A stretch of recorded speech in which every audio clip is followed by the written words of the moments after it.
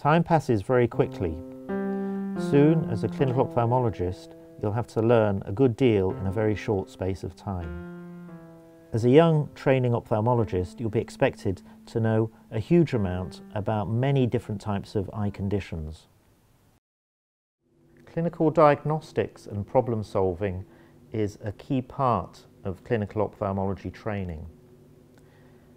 If you're a trainee and you want to improve your clinical skills and diagnostic capabilities, then you're going to love the Master's course here at the University of Edinburgh. So come along with me and enjoy the ride. Just several weeks ago, as I was about to start clinic, I saw 3 patients in the waiting area. One patient, interestingly, had prominent creases in his earlobes. The lady sitting next to him clearly had an itchy tattoo. She was scratching her arm quite vigorously. And the third gentleman was using a magnifying glass with which to read a magazine. One of Edinburgh's most famous master diagnosticians was Joseph Bell. He inspired the fictional character of Sherlock Holmes created by Sir Arthur Conan Doyle.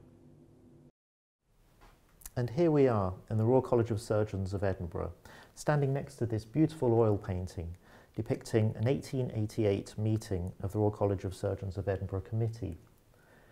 The president at that time was Joseph Bell. He was the teacher and mentor of Sir Arthur Conan Doyle. And in fact, it was Bell who inspired the character of Sherlock Holmes. Vice president at that time was Argyll Robertson. You'll know Argyll Robertson because he described the pupils of neurosyphilis. He also made major contributions to our understanding of angle closure glaucoma, and at that time introduced the product from the Calabar bean. And here we are, outside 11 Lothian Street, next to a plaque commemorating Charles Darwin. He studied medicine here in 1825. He went on to write one of the most influential books of all time, The Origin of Species, in which there's a chapter devoted to the eye, which he describes as an organ of extreme perfection and complication. Another great hero who also studied the scientific method was David Hume. And here we are next to the statue of David Hume, a leading figure of Scottish Enlightenment. He described many things, including in his treatise on human nature, experimental method, the controlled experiment. He was a famous skeptic, but nevertheless recognized the importance of both science and human emotion in dealing with every aspect of our lives. One of my clinical research interests is retinal imaging, and the first person to present to the world the first colour photograph was James Clerk Maxwell. James Clerk Maxwell was a mathematical physicist. He described colour vision theory for the first time, and in his left hand he holds the disc which he used to display this to the world. He also showed the world the first colour photograph. Imaging, colour photography, so important in terms of our clinical ophthalmology learning. Let's just return now to the 3 patients I discussed earlier. The first patient with creases in his ears, it's known as Frank's sign. He was at high risk of myocardial infarction and arteriopathy. He also had floppy eyelid syndrome and associated sleep apnea.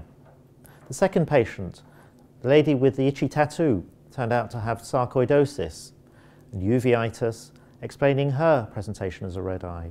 And our third patient, who used a magnifying glass in order to read, was a high hypermetrope. He experienced subacute attacks of angle closure glaucoma, and that was his reason for presenting with a red eye. So what is the trick behind becoming an expert diagnostician in clinical ophthalmology? Perhaps having some of the ingenuity of a Charles Darwin or a David Hume, some of the inventiveness of a James Clerk Maxwell, and some of the detective skills of a Sherlock Holmes. Why not hone your own clinical skills and improve and enhance and fast-track your own learning by joining us on the Master's course? Indeed, why not become your own Master of Clinical Ophthalmology?